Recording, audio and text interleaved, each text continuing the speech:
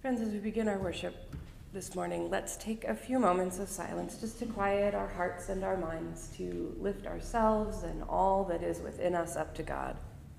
You can use the prayer that's printed in our bulletin. Be known to me, God of all, or of course, come before God in whatever way works best for you. Let's pray.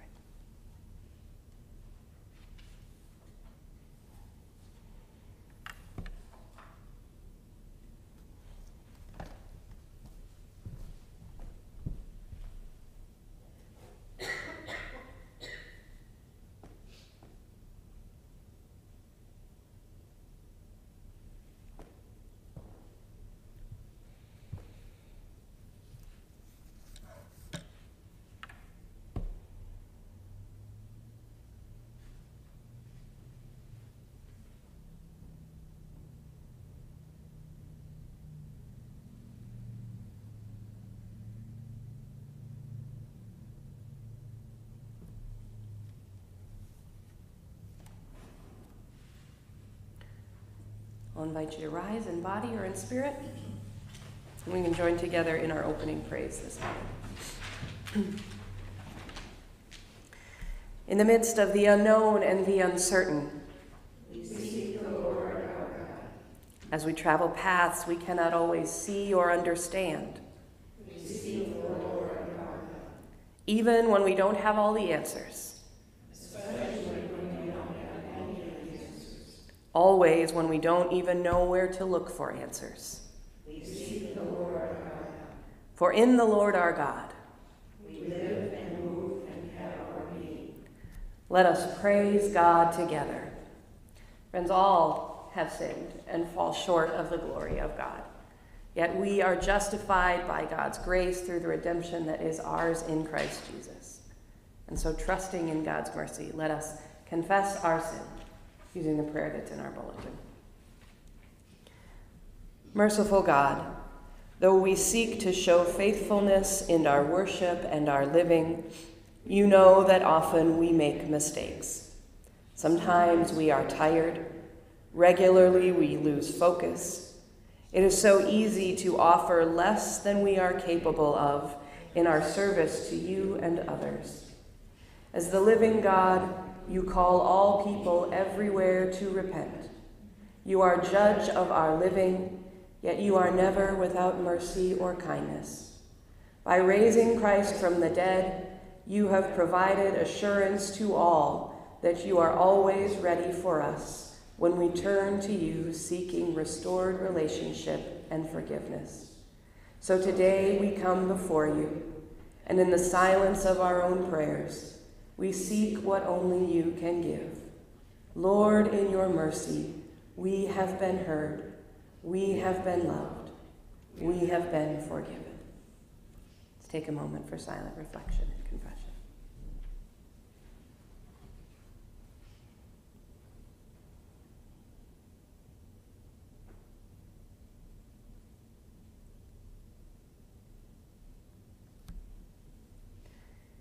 In the name of Jesus Christ, our Savior and friend, we pray.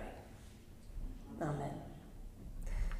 Friends, hear the good news. Hope does not disappoint us, for God's love has been poured into our hearts through the Holy Spirit. Believe this good news and give thanks. In Jesus Christ, we are indeed forgiven. Alleluia and amen. Friends, I'll invite you to share the peace of Christ with one another from where you are.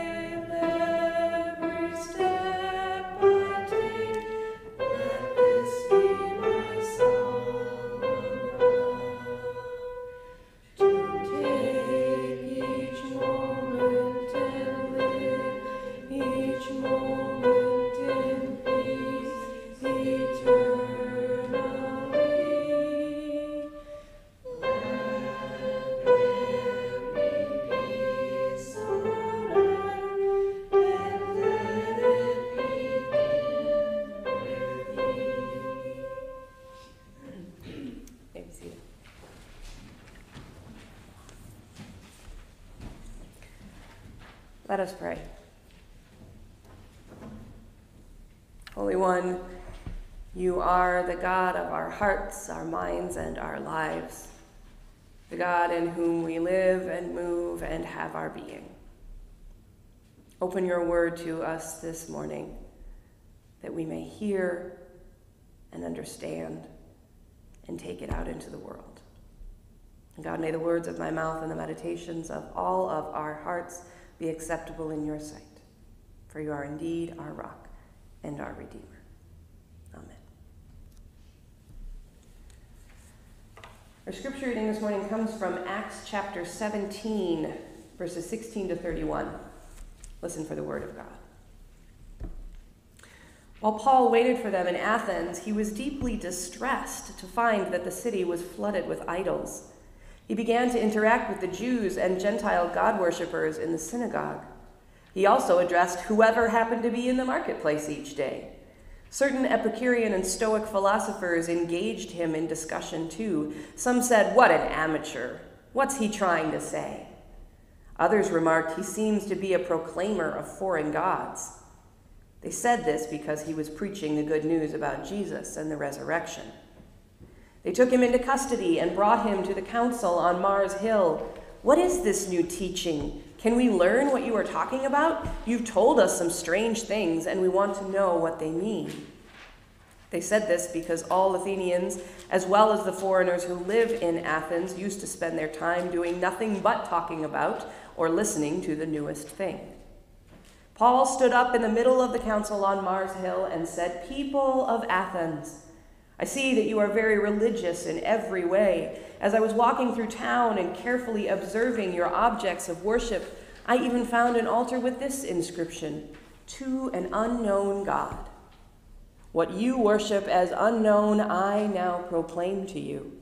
God, who made the world and everything in it, is Lord of heaven and earth. He doesn't live in temples made with human hands, nor is God served by human hands as though he needed something, since he is the one who gives life, breath, and everything else. From one person, God created every human nation to live on the whole earth, having determined their appointed times and the boundaries of their lands. God made the nations so they would seek him, perhaps even reach out to him and find him. In fact, God isn't far away from any of us. In God we live, move, and exist. As some of your own poets say, we are his offspring. Therefore, as God's offspring, we have no need to imagine what the divine being is like a gold, silver, or stone image made by human skill and thought. God overlooks ignorance of these things in times past, but now directs everyone everywhere to change their hearts and lives. This is because God has set a day when he intends to judge the world justly by a man he has appointed. God has given proof to this to everyone by raising him from the dead." Friends, this is the word of God for the people of God.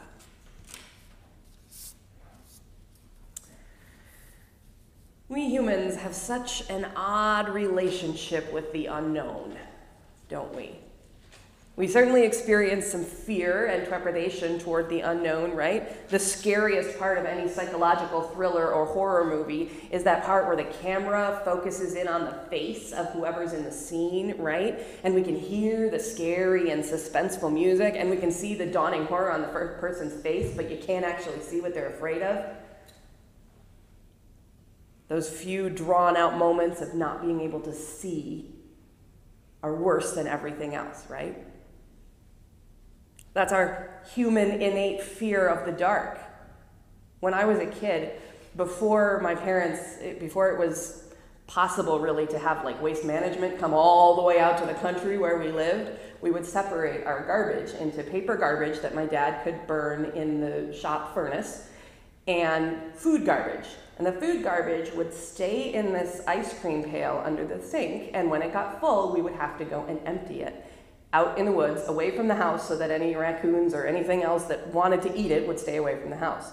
Inevitably, when it was my turn to empty it, which it always was, by the way, it was always my turn, I would inevitably forget until like 10 o'clock at night when it was dark, and I would have to walk that blasted bucket out to the woods in the pitch dark, not being able to see what was around me, what was just past the edge of the flashlight, was the worst part.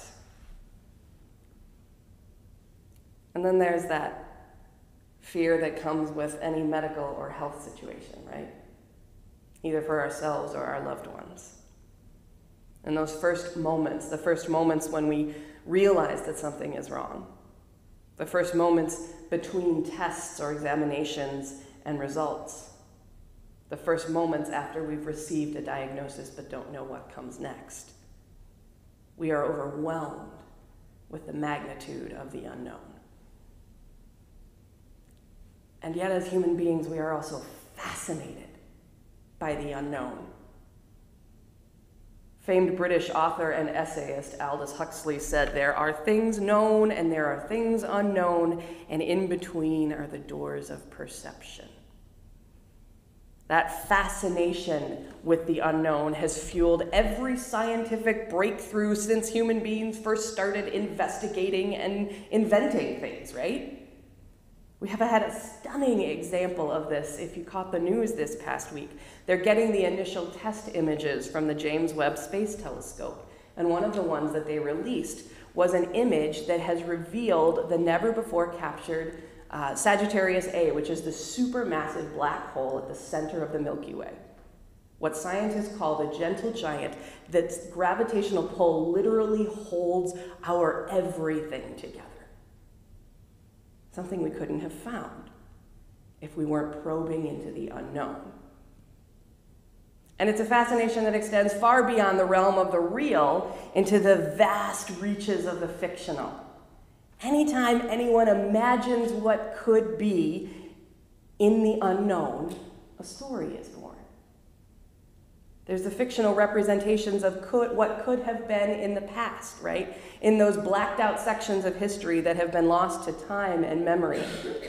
Either what has been lost in the historical records or what was never a part of the historical records to begin with. If you are a Ken Follett fan, Ken Follett's Kingsbridge series, his books, The Evening and the Morning, Pillars of the Earth, World Without End, and A Column of Fire is just such an imagining into the unknown.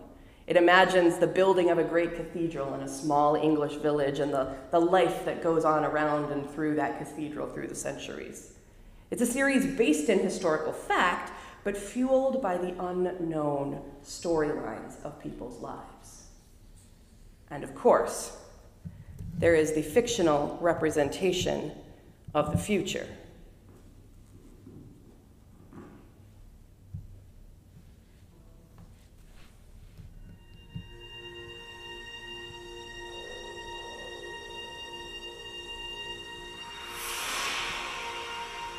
Hear that okay?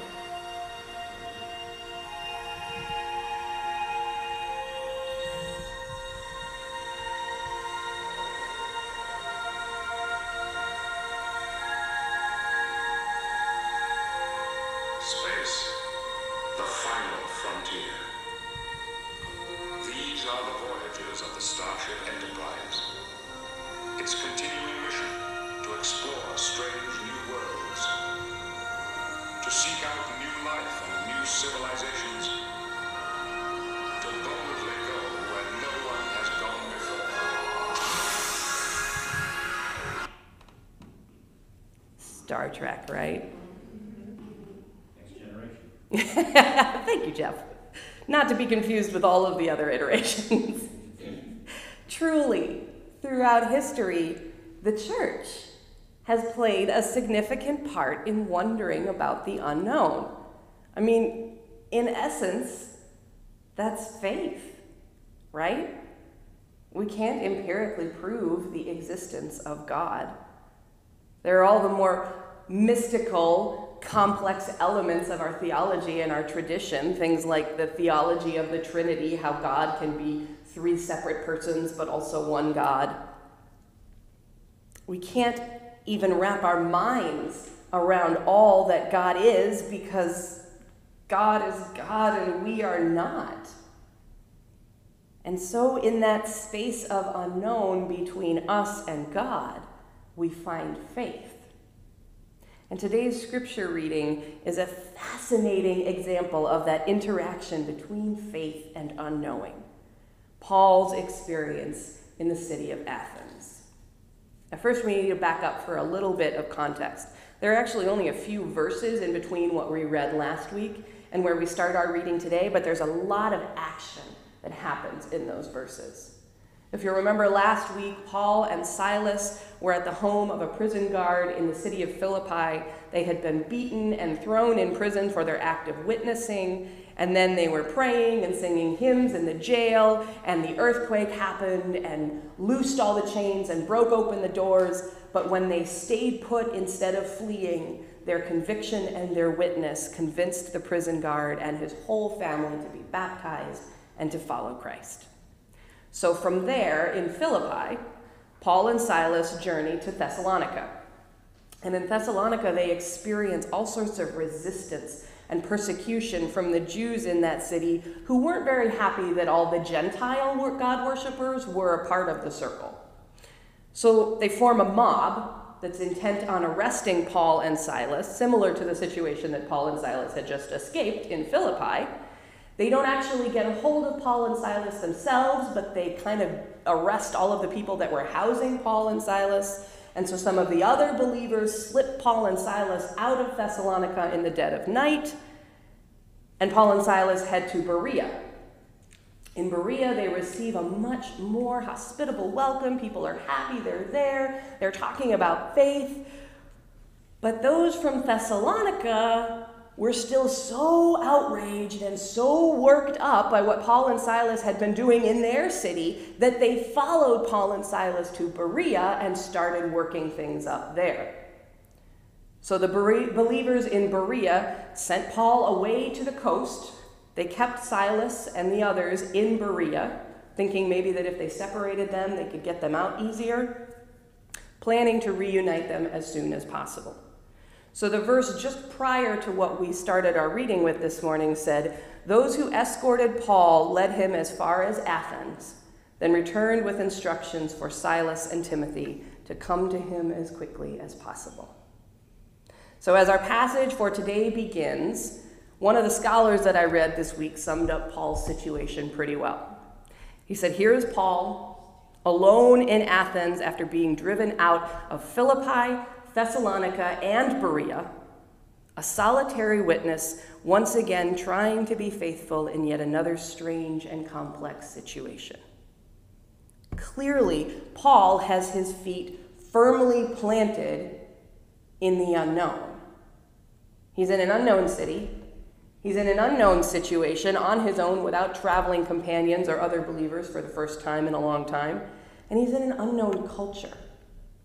At that time, Athens was a highly learned city, a hub for intellectual and cultural life within the Roman Empire, teeming with scholars and philosophers, with historians and poets, with artists and architects, and so many more.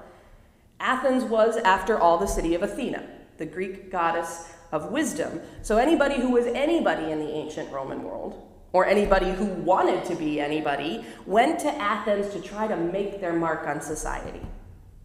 And suddenly, not through his own planning, but through the necessity of circumstances, Paul found himself in Athens alone. Now, to his credit, this didn't seem to quell Paul's spirit. The beginning of our scripture reading this morning said, while Paul waited for Silas and Timothy in Athens, he was deeply distressed to find that the city was flooded with idols. He began to interact with the Jews and Gentile God worshippers in the synagogue. He also addressed whoever happened to be in the marketplace each day. Paul got out his soapbox even though he was alone and took to the streets. Now, let me remind you that the religious policy of the Roman Empire at the time, for the most part, was to leave other religions alone, so long as the adherents of those other religions, A, didn't cause trouble for the Romans, and B, continued to do what the Romans required of them, basically pay their taxes. Remember Jesus saying in the Gospel of Mark, give to Caesar what is Caesar's, give to God what is God's? Yeah. So with this policy, with this Roman policy, a place like Athens, a melting pot of people from all over the empire who had come to study and learn and flourish, a city full of people who would have brought their own religions from whatever corner of the empire they hailed from. A place like Athens would have been awash in various religious centers and shrines and all manner of worship necessities and practices. And being the fervent evangelist that he was, Paul felt the need to speak. So Paul goes toe-to-toe with some of those learned philosophers in the streets. And poor Paul, he ends up getting dragged before another court. Our text said they took him into custody and brought him to the council on Mars Hill.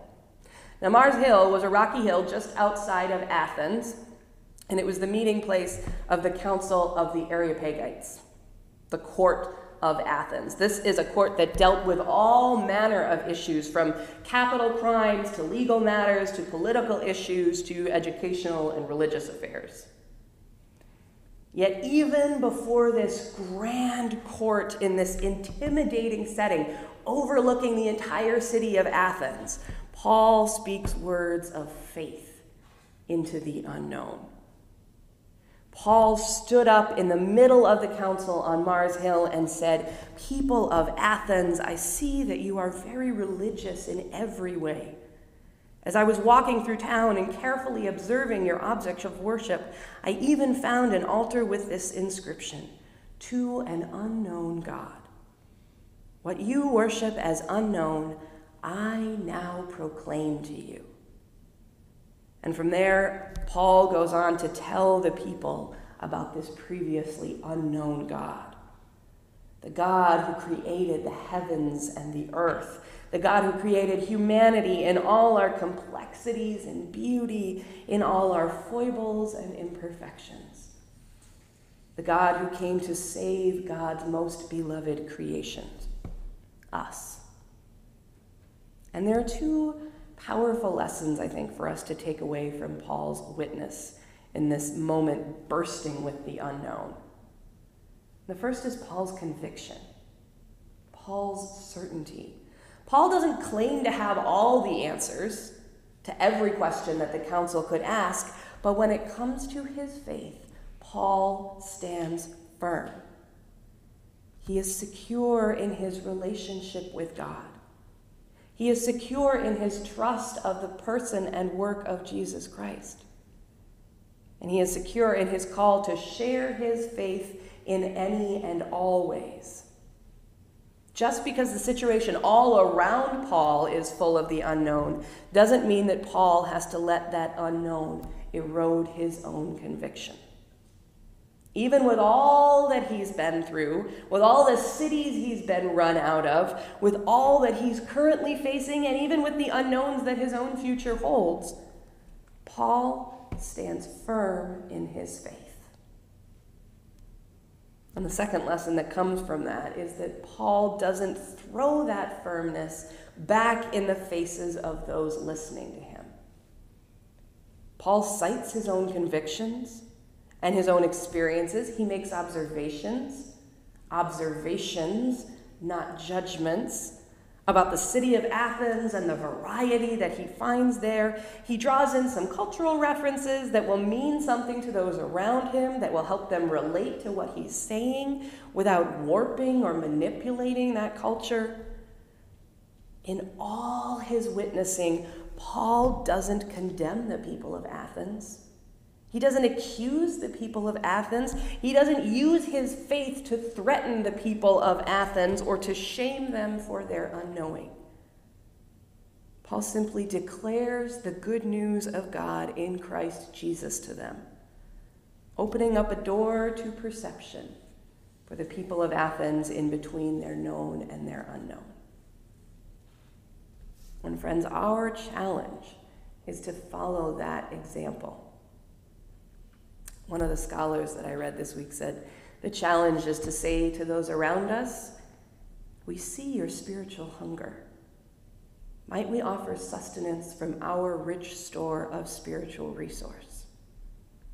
The challenge is to find the imagery and the language that allow us to enter another's world in order to speak our truth honestly, respectfully, and effectively.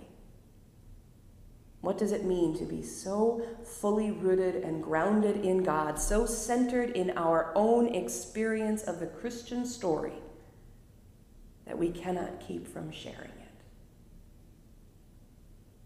In the midst of all the unknowns in the world around us, and even the world within us, what does it mean to be so fully rooted and grounded in God, so centered in our own experience of the Christian story that we cannot keep from sharing it?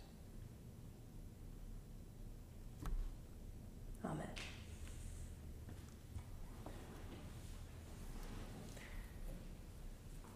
Our hymn is number 728, Somebody's Knocking at Your Door.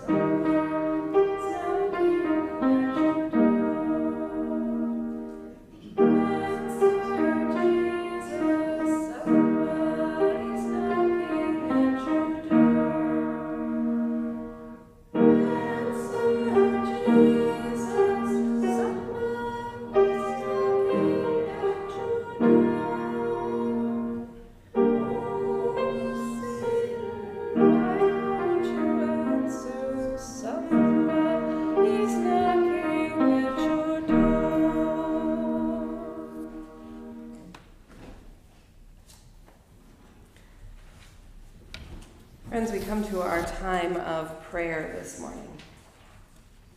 So let us join together in prayer. Almighty God, in Jesus Christ, you taught us to pray.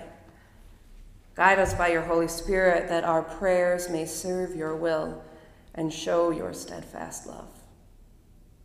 We pray for the world that you have made. Right what is wrong, and feed and satisfy those who thirst for justice, so that all your children may freely enjoy your creation and joyfully sing your praise. You have called us to be the Church of Jesus Christ.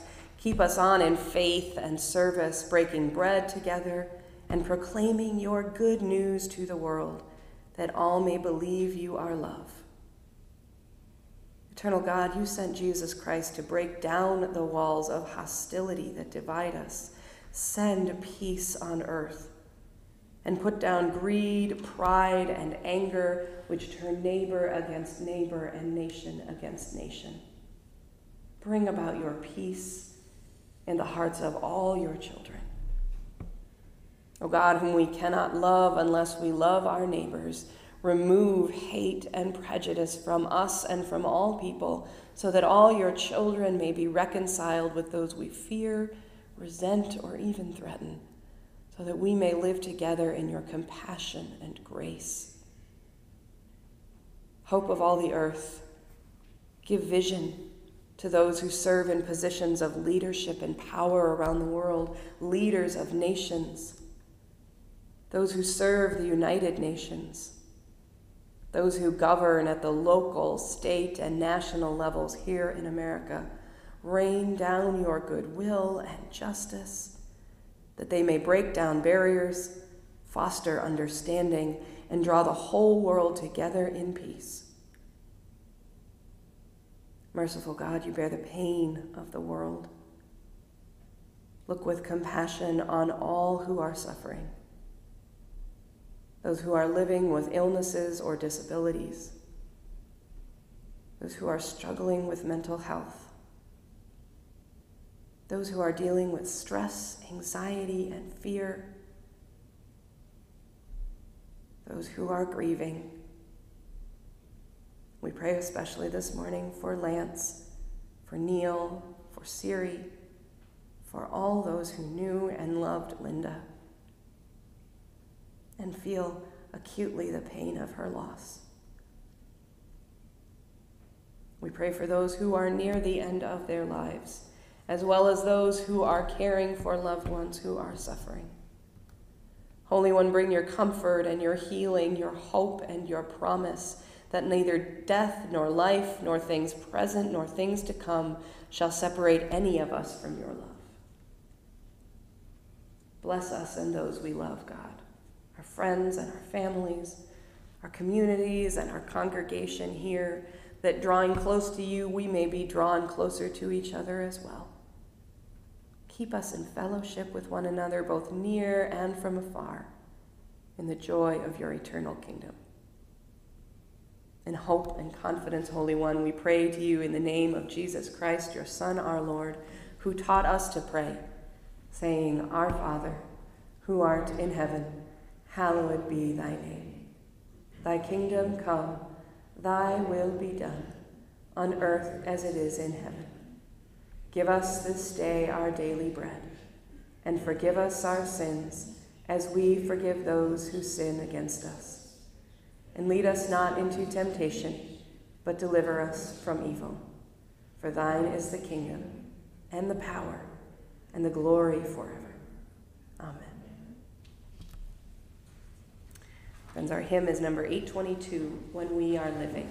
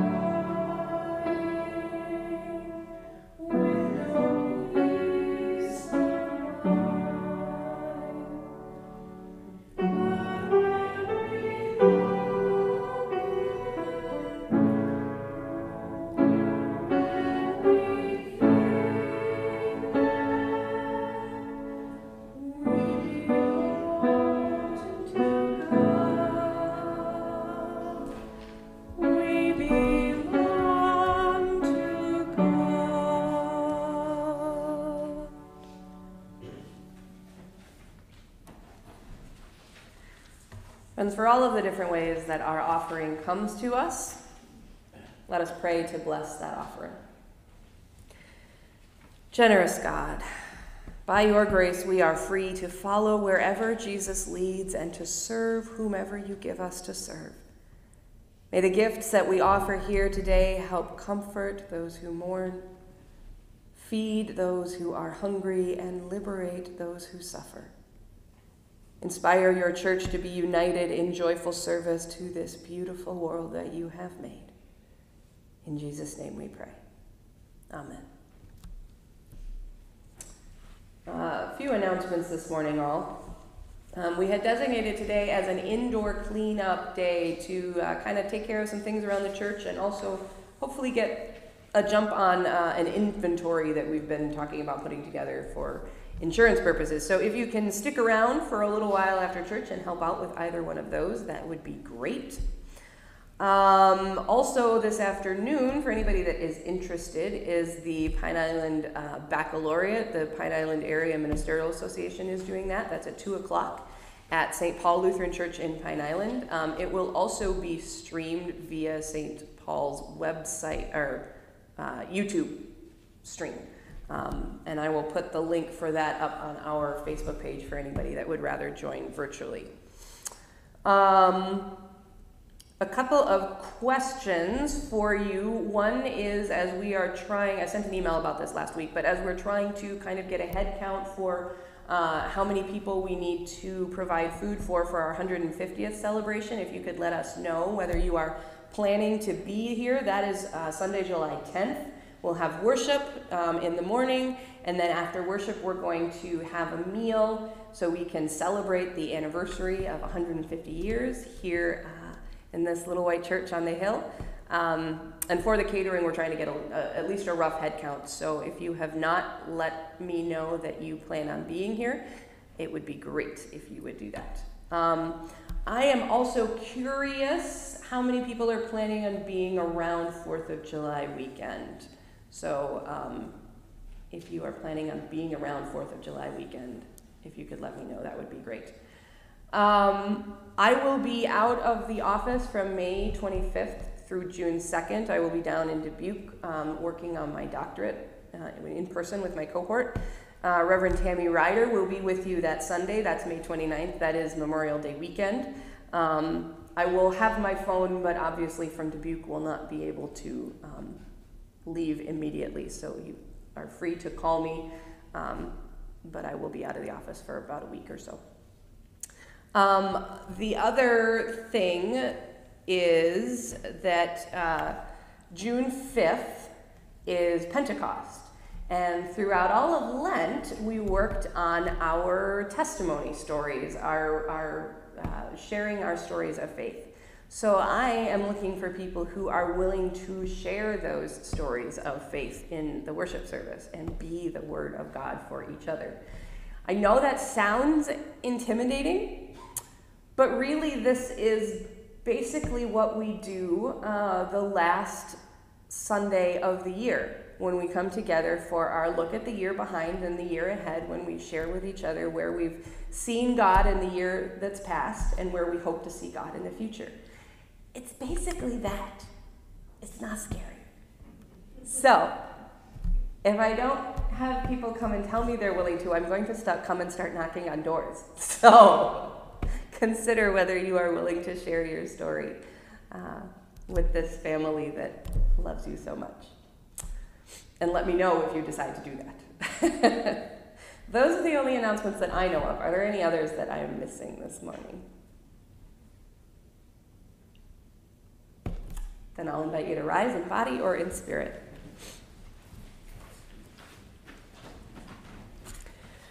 Friends, the unknown is out there. The unknown is in here. And it always will be. But the unknown doesn't have to be scary, because in the midst of it all, God is always with us, holding us, encouraging us, inspiring us, and guiding us. And so as you go out into the unknown, friends, may the God of hope fill you with all joy and peace in believing, so that you may abound in hope by the power of the Holy Spirit. Amen.